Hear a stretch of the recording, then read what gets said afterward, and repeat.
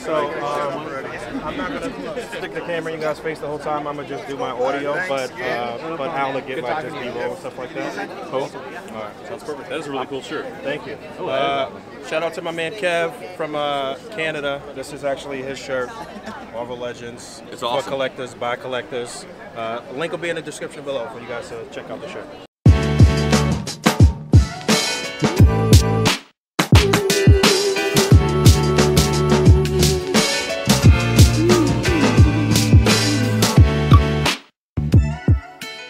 So that was truly an unscripted moment right there. I didn't even realize Al was recording yet, and I didn't plan on really doing video anyway. I just wanted to get audio, but Dwight really did dig this shirt. So shout out to my man Kevin, who sent this shirt out to me before Comic-Con.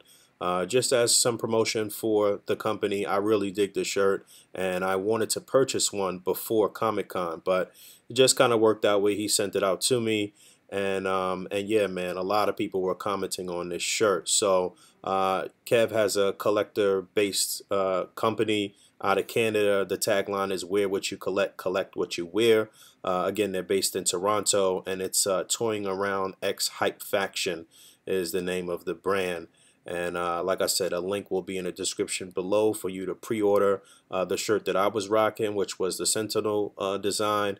But they're also going to have the Devourer of Worlds design up for pre-order as well. So I've been interested in doing some shirts that were really collector themed and toy photographer themed for a while.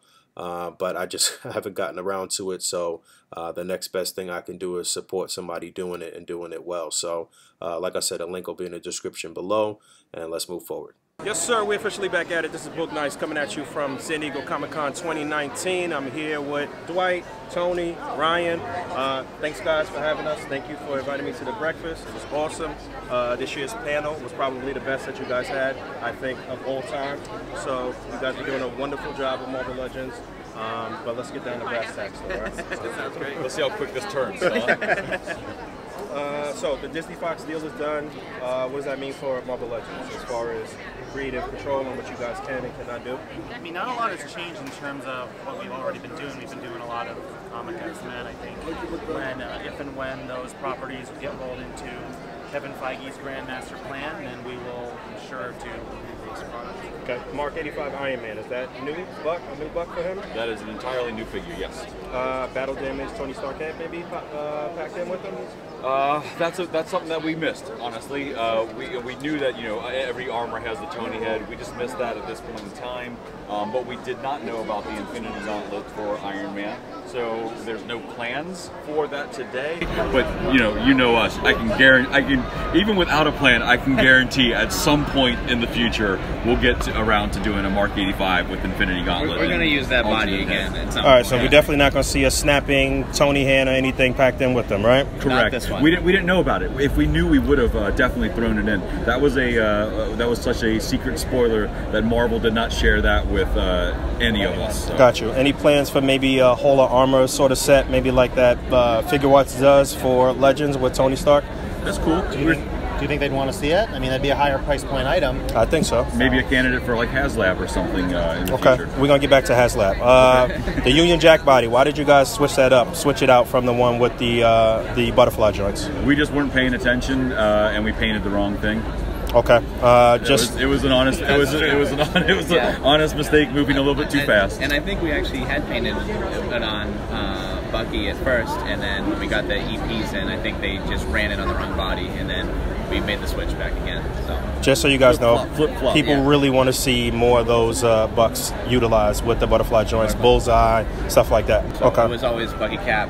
We had early samples come in from our partners in China, and they had done it on the wrong thing, that bullseye body, so we switched back to the original plan. Okay, so the single-carded Hulk is here at the show right now. It's pretty much the same buck as the one that was packed in with the 2-pack with Wolverine, right? Yes. Just a different color scheme and a different head, right? Yeah, a Del Keown-inspired head for Comic-Con, a more modern take, and a more 90s-ish era for the time of the cards. Are you guys going to dive deeper into Hulk and maybe explore some things like Toy Biz did with utilizing a couple different bucks for Hulk and different type of Hulks? We would never do a redeck Hulk. But the Comic-Con exclusive comes with the thing that Tony and I have been saying, the most highly desired accessory of all time. I get asked for it every convention, the Crush Pipe. The Crush Pipe. Maybe Red Hulk down the line? We need Red Hulk, we need Sakaar, we need Maestro. There's lots of other Red Hulk Mr. and Fix-It, you know. I was gonna mention Mr. Fix-It, maybe on the Kingpin Buck or something like that. Red Hulk's Ross 2-pack. All right. So some big reveals at the panel this year. The Giant Man. Can you talk about that? I know you spoke about it on the panel as far as the differences from the footwear, I guess it was. Yeah. What was it? There was in the principal photography. The actor didn't have it was like the stunt, whatever guy, didn't have the toe flaps tucked up into the shin of the costume. So when we saw the reference, it had this piece of fabric flopped like a tongue of a shoe with the shoelaces undone. Gotcha. And we just thought that, you know, well, that's the reference we got. That must be right. So that's what we sculpted. And then we saw that it wasn't in the film. That was just a not fully, you know, zipped up costume. And we're like, and Jesse was like, can we fix that? And we're like, not at that time, but now when we got a chance to revisit it, we were able to fix that, and we were able to update the deco to be that much shinier armor, because the original one looked kind of it was a little muddy, dull. Yeah. And this one, when we saw the actual movie, it was very shiny silver. Okay. As far as that, it's going to be single carded. It's going to be one big figure in a single pack. You guys thinking about exploring other big figures single carded like that? I think so. I mean, there's different ways to look at big figures. Archangel was in a similar type packaging a year ago, and that was, you know, a normal size figure. But we were able to offer that giant set of wings for today's fans. So I think it depends too, just like, because we had fun with the pack out. You see he's kind of scrunched in there. I think it works well for that character, maybe not for all the big characters we have, but yeah, if there's another good opportunity to put out a character who people might have missed the first time around, a bigger one altogether, then we'll look at it. So maybe a classic Giant Man at some point. Just putting that out there. Figure swapping. So that's kind of nasty at retail right now. Did you guys put that clear sort of overlay in the packages because of that, or is there anything that you guys want to do to kind of stop that happening at retail? Yeah, I mean, we hear those complaints. I kind of share in the frustration, so we're looking at a variety of options to, you know, help with that in the future. Are you guys done with the Netflix characters? Now that this whole Disney streaming channel is out, are you guys going to kind of piggyback onto that and maybe give us more characters from that sort of TV verse now? No plans to do any more Netflix. Are there still characters that you guys would like to see? Well, I think people want to see Blade done again. I guess they just announced that Mahershala Ali is going to be Blade, so maybe we'll get another comic Blade or TV series Blade at some point. Yeah. Putting it out there. Yeah, that's a personal favorite of mine. I've been asking to get more Blades in line. I don't know, weekly? Monthly? Pretty much.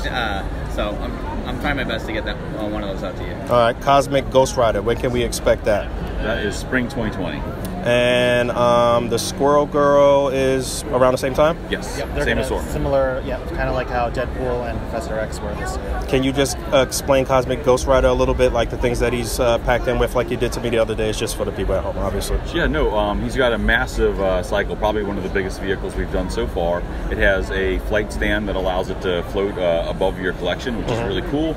It has holsters on both sides of the bike. He comes with 2 new space pistols and blast effects that can stick over the muzzles of his guns. I believe he has his chain, and then of course the Cosmic Rider himself, which is a mostly new sculpt, all new deco with a flaming skull head trapped inside of a space helmet. Yeah.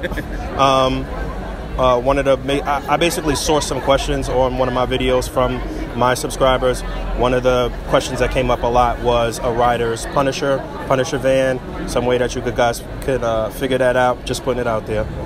Strong Guy, I can assume that's a Build-A-Figure, right? Are we saying that?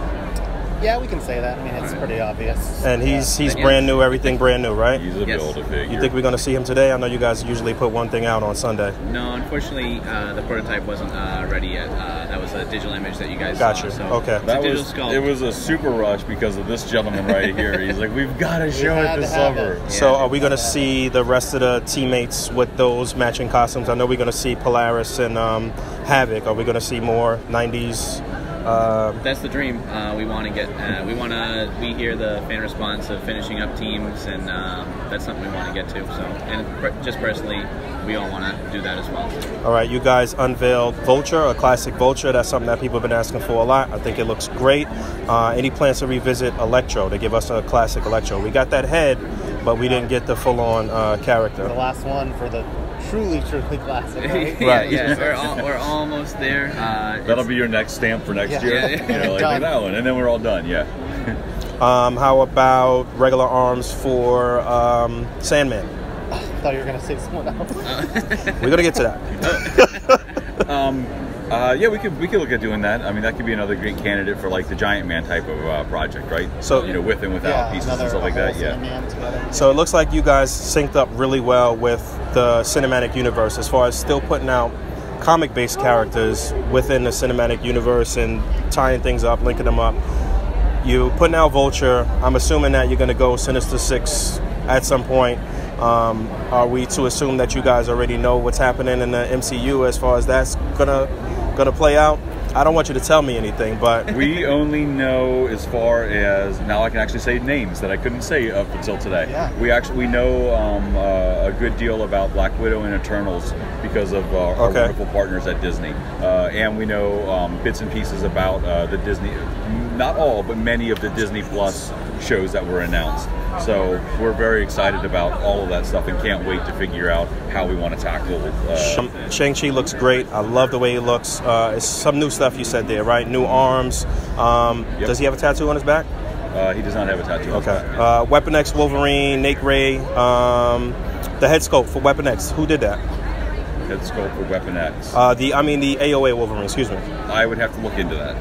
We have a sculpting division at Hasbro, and I work with them, but they work with many wonderful, talented artists internally and externally. I don't know the names of the particular people, but it was inspired by the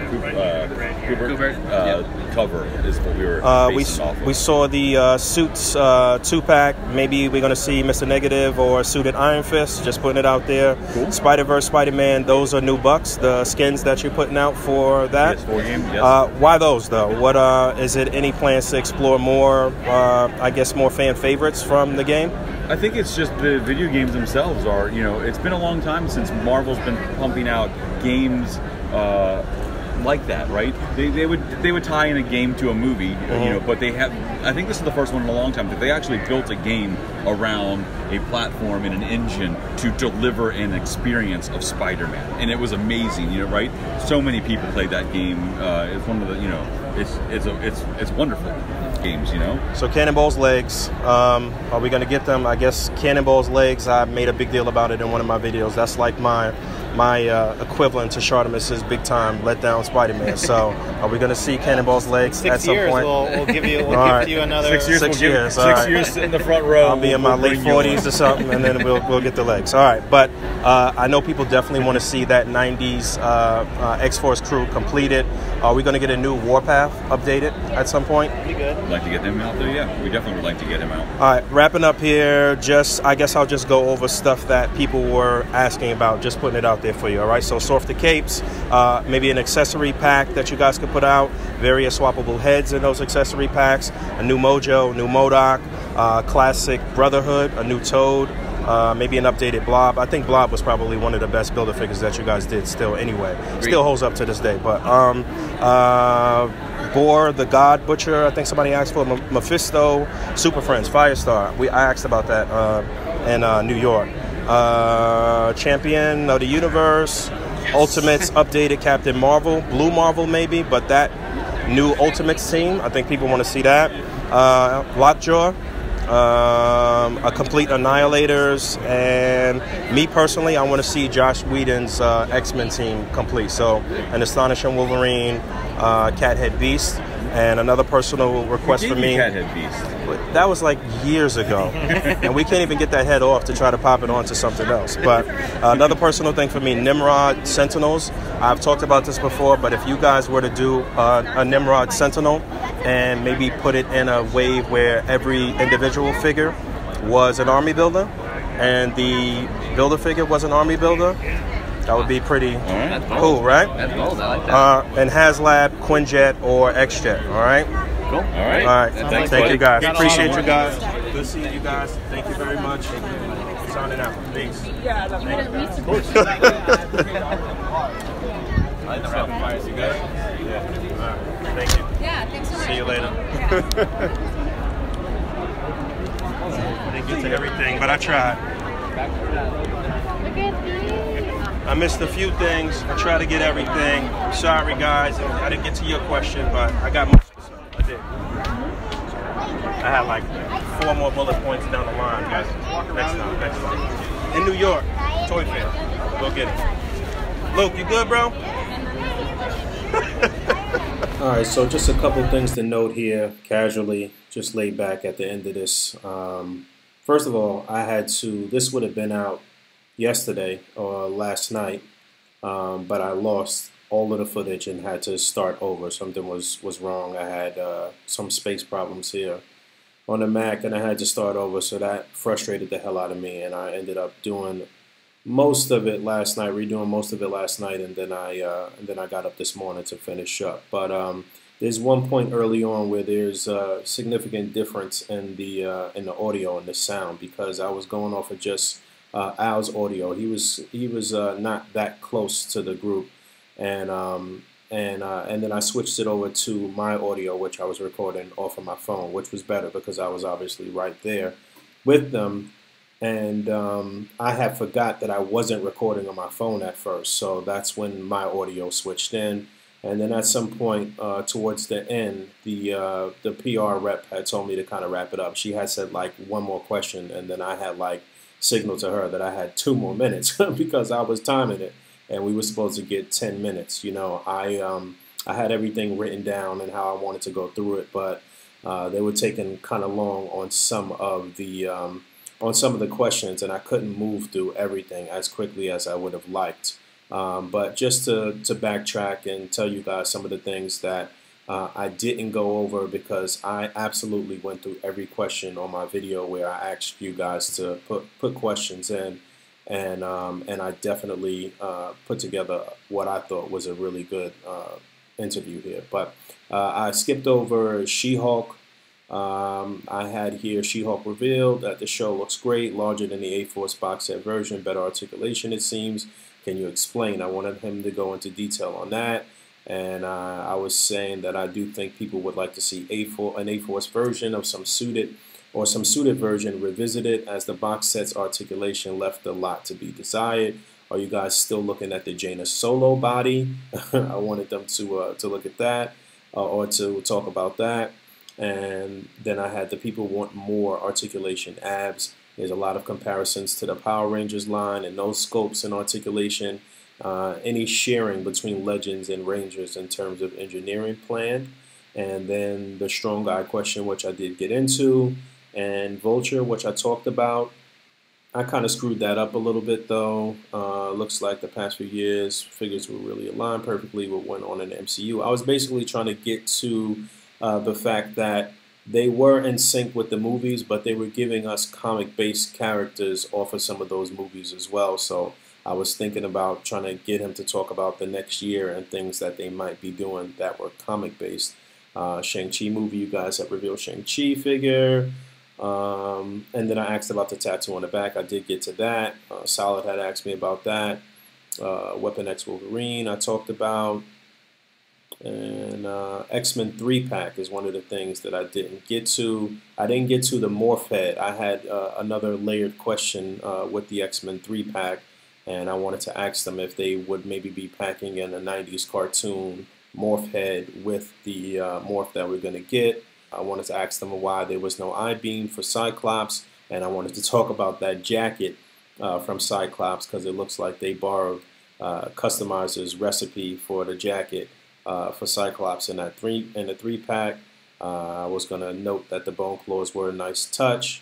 I wanted to know where Havoc and Polaris were going to be released, through what store. I didn't get to my X-Force Deathlock question. I wanted to know if that was going to be a Wolverine's exclusive. That was one thing that I actually predicted, that we all predicted on the podcast, that it would be an X-Force version. I wanted to ask them more about X-Force, and asked them about Wolverine's claws from the Wendigo wave and what was the deal with that, whose idea was that. The suits box set, I did talk about that. I asked about the Mr. Negative. I said a suited Iron Fist, but I meant to say a suited Moon Knight. And then Spider-Verse, I did get to talk about those Spider-Mans and why the hell did they pick that. I did not get to asking them about a Norman Osborn, a Green Goblin and a Norman Osborn head, and then I was going to get into Peter Parker and ask them would we be getting a Peter Parker. I wanted to ask them if the 12-inch line was done. I did get to Cannonball's legs. They didn't give me a real answer. I talked about Warpath, Anti-Venom, Cowboy Wolverine, Big Time Spider-Man. I wasn't sure about those. I wanted to know if those were Wolverine's releases. That Wolverine looks really, really good. Super Skrull, I wanted to ask about that, if that was going to be a Wolverine's exclusive. They didn't mention that at all. The Vintage Wave Storm, I wanted to ask about her buck. It looks like they revisited the old Moonstone buck for her. I wasn't sure about that. And I said I like the idea of the 3 New Mutants ladies offered in one pack. It's crafty, but what's with Danny's boots? They didn't give her the boots with the little frillies on it, so I was going to ask about that. 80th Anniversary Comics Big 3 looks great. Trinity 3-pack maybe for the MCU Big 3. I was going to ask about that. More classic Iron Man armors coming. Bro Thor Build-A-Figure wave. I wanted to talk about that. Are you going to continue separate? This was actually a question from Todd. I wanted to know if they were going to continue to separate the movie waves and the comic waves, because that Bro Thor wave is all movie figures, and if they would continue to do that in the future, so the MCU fans can do their thing and the comic purists can pass if they want to. Doom, I was going to say I was really impressed with Doom and get them to tell me a little bit more about that. I got to check my time here. Hold on. All right, I'm at 6 minutes of talking. Well, all right. So, and I have, and then my final thing before I got into my wants was, I have been a huge advocate for the toy photographer display artist community since day one. I was that guy shouting and putting ACBA on the map in your first New York Comic Con visit, and you guys never came back to New York Comic Con after that. But Marvel Legends is the reason that ACBA exists, so it's good to see you guys embracing that community and really catering to us. I see that you guys see that we are basically free promotional tool for the line. I love seeing you guys highlight different artists through the Hasbro Toy Pick tag. Is marketing to kids with the Marvel Legends line done? Is this the age of the adult collector? Any deeper plans for working with community members, not just photos, maybe customizers for a specific project? So yeah, I'm going to keep these questions, and like I said, New York Comic Con is around the corner.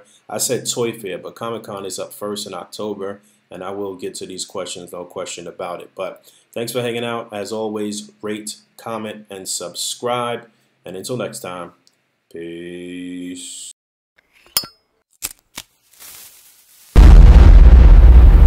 That's crispy.